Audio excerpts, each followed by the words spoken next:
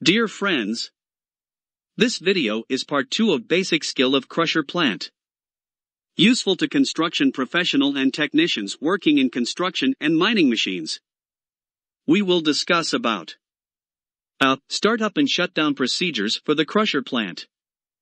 B. Crushing process flow and material handling. C. Safety guidelines and regulations for crusher plants. D. Monitoring crusher performance and adjustments. Now we will start presenting different topic. A. Startup and shutdown procedures for the crusher plant.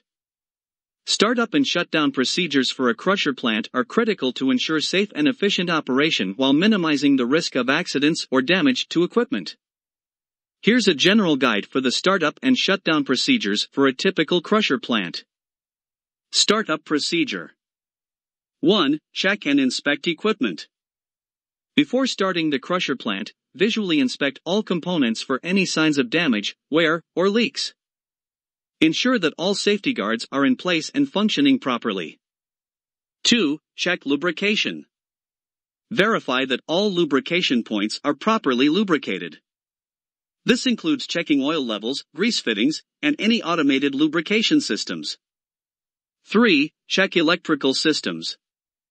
Ensure that all electrical connections are secure, and there are no exposed wires or damaged cables. Verify that emergency stop buttons and interlocks are functioning correctly. 4. Check safety devices. Test safety devices such as emergency stops, belt alignment switches, and conveyor pull cord switches to ensure they are operational. 5. Pre-start checks. Follow any specific pre-start checks recommended by the manufacturer of the crusher plant. This might include checking hydraulic pressures, clearing any material buildup, and verifying that the crusher is in a safe state to start. 6. Startup sequence. Start the equipment in the recommended sequence, typically from upstream to downstream. This might involve starting conveyors, feeders, and other components before starting the crushers. 7. Monitor operations. As the equipment starts up, closely monitor its operations for any abnormal sounds, vibrations, or performance issues.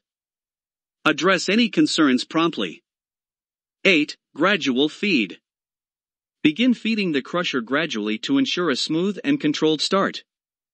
Avoid overloading the crusher. Shutdown procedure. 1. Gradual shutdown. Similar to startup, gradually reduce the feed rate to the crusher before initiating the shutdown process. This helps prevent material blockages and ensures a controlled shutdown. 2. Stop feeders and conveyors. Stop feeding material into the crusher and allow the remaining material in the system to be processed and cleared. 3. Monitor operations. During the shutdown process, closely monitor the equipment's operations for any signs of abnormalities or issues. 4. Clear material. Clear any remaining material from the crusher, feeders, and conveyors to prevent material buildup and potential blockages. 5. Idle run. Allow the crusher to run in idle mode for a short period to ensure that all remaining material is processed and to allow the equipment to cool down. 6. Shutdown sequence. Shut down the equipment in the recommended sequence, typically from downstream to upstream. This might involve stopping crushers, conveyors, and other components. 7. Turn off power. Switch off the power to the equipment and ensure that all electrical controls are in the off position. 8. Lockout/tagout. If required by safety regulations, perform lockout/tagout procedures to isolate the equipment from power sources and prevent unauthorized startup. 9. Post-shutdown inspection. After shutdown, perform a thorough inspection of the equipment to ensure that it is in a safe state and ready for the next startup. It's important to note that the specific startup and shutdown procedures may vary based on the type of crusher plant and the manufacturer's recommendations. Always refer to the equipment's operation and maintenance manual for detailed instructions tailored to the specific equipment you are using. Additionally, follow any safety protocols and guidelines set by your organization to ensure the safety of personnel and equipment during startup and shutdown processes. B. Crushing process flow and material handling. The crushing process flow and material handling in a typical crusher plant involves several stages and various components that work together to efficiently process raw materials into the desired end products. Here's an overview of the general crushing process flow and material handling steps. 1. Material reception and storage. 1A. Raw materials, such as rocks, ores, or aggregates, are received at the plant and stored in designated storage areas or stockpiles. 1B. Adequate stockpiling and storage help ensure a consistent supply of material for the crushing process. 2. Feeding and conveying. 2A. The raw materials are fed into the crusher plant using feeders or conveyors. 2B. Feeders regulate the flow of material into the crushers, ensuring a controlled and consistent feed rate. 2C. Conveyors transport the material between different stages of the crushing process and may also be used to stockpile the processed material. 3. Primary crushing. 3A. The material is fed into the primary crusher, example, jaw crusher, gyratory crusher, to reduce its initial size. 3B. Primary crushers break down large rocks or ores into smaller pieces, preparing them for further processing. 4. Secondary and tertiary crushing. 4A. The crushed material from the primary crusher is further processed in secondary and possibly tertiary crushers, example, cone crushers, impact crushers. 4B. Secondary and tertiary crushers reduce the material size even further to achieve the desired product specifications. 5. Screening and sizing. 5A. After crushing, the material is typically screened to separate it into different sizes or grades. 5B. Vibrating screens or other types of screening equipment classify the material based on its size, ensuring that the final products meet the required specifications. 6. Washing and classification, optional. 6A. Depending on the application, some plants may include a washing and classification process to remove impurities from the crushed material and produce specific grades of aggregates. 7. Stockpiling and storage. 7A.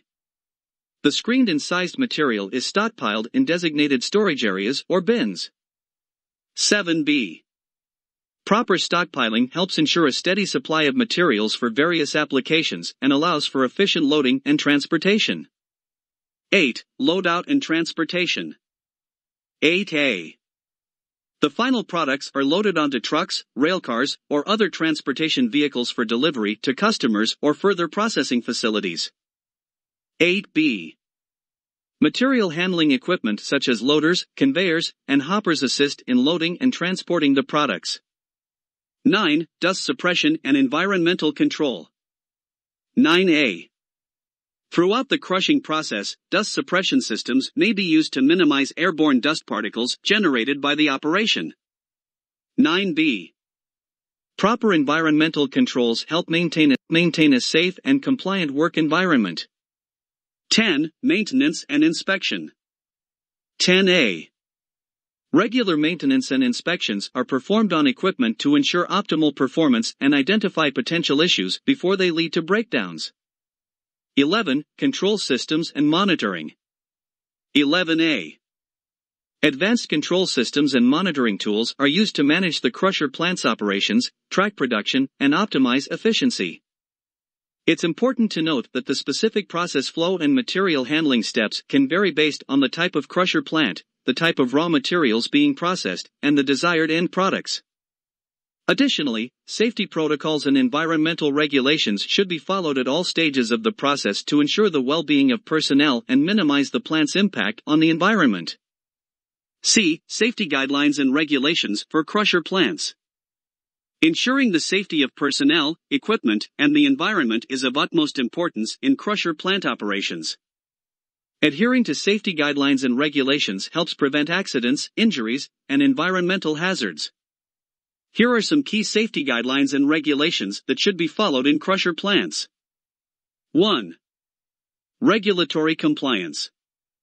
Familiarize yourself with local, national, and industry-specific regulations that govern crusher plant operations, including safety, environmental, and occupational health regulations. 2. Safety training.